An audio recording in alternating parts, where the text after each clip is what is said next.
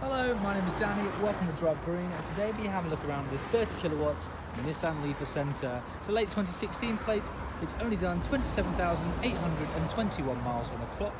It's still showing at the time of videoing 12 bars of battery health, and the next MOT and service date is in July 2023. It's nothing to worry about for quite a little while. It's in this beautiful colour of blue. Let's dive straight on in and see if there's anything noteworthy to mention on the vehicle.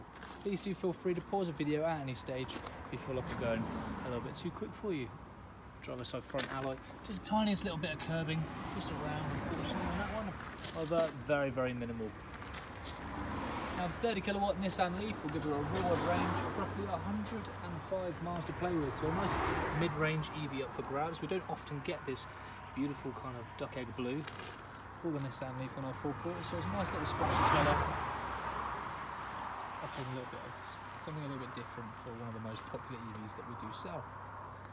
You have your Type 1 as well as your shadow mode for your fast, home and your rapid charging.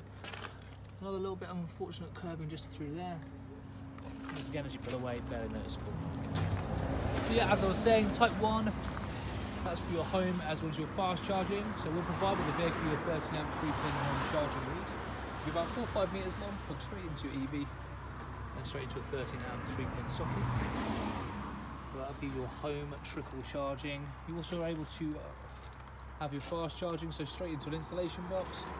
At all point you'll need a Type 2 to Type 2, also known as a public charging lead.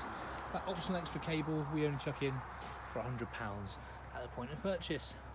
They usually rate at about 180, 190. So as the name suggests, you can use them when you're out and about, get some free charge, maybe at a local supermarket or a place of work.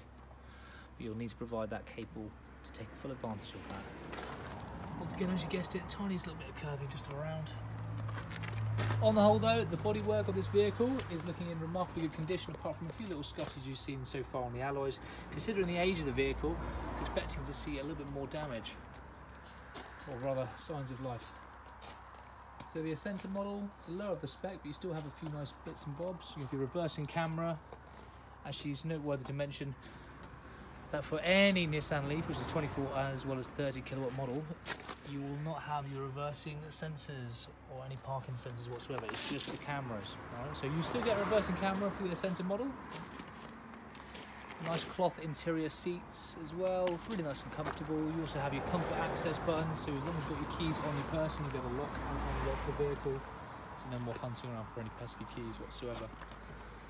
Let's come around to the last few little bends of this particular model. Just behind there you'll have your charging ports just at the front of the vehicle, and also your shadow mode as well. That's your rapid charge, quick juice up on the motorway and shoot off again. And you won't need to provide that cable, that's actually physically tethered to the unit itself.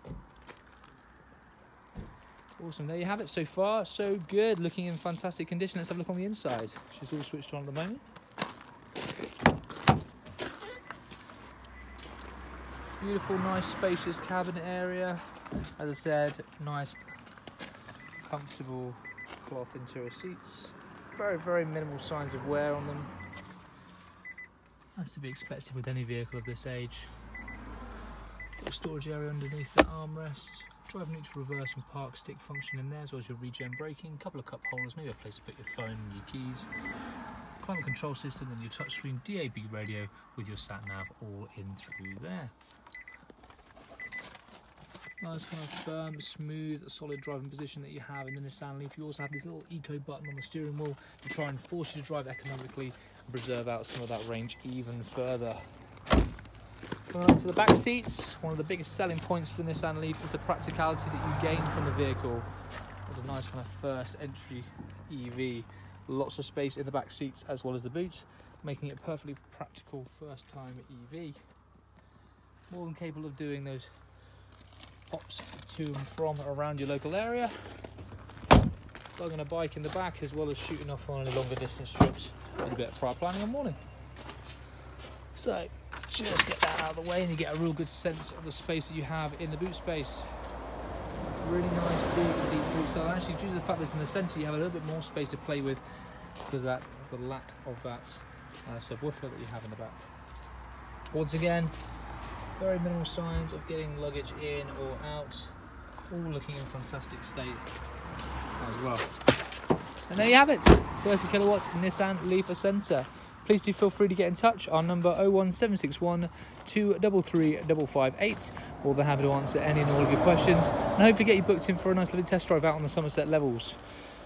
If you'd like to find out a bit more information, please do head over to our YouTube page. It will be a nice, lovely, detailed review, kind of like a Top Gear kind of style review of the Nissan Leaf in general. We'll be able to find out a bit more information to see if this might be the right vehicle for you. My name's been Danny. Thank you so much for watching this video, and I look forward to hearing from you all very, very soon. I look forward to having you here on Drive Green Forecourt. Thank you very much and goodbye.